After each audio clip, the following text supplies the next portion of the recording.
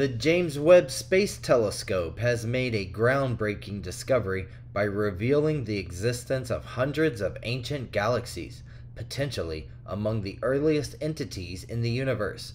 This significant finding represents a significant leap from the mere handful of known ancient galaxies that were previously documented space reports. According to a recent study conducted as part of the James Webb Space Telescope Advanced Deep Extragalactic Survey international collaboration, these remarkably young galaxies showcased intricate structures and clusters of star formation as early as 600 million years following the Big Bang.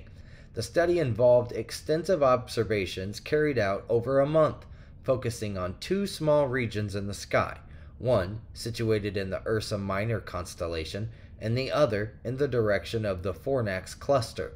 Within these specific areas, the researchers identified over 700 previously unknown youthful galaxies, shedding light on the appearance of the cosmos during its earliest stages.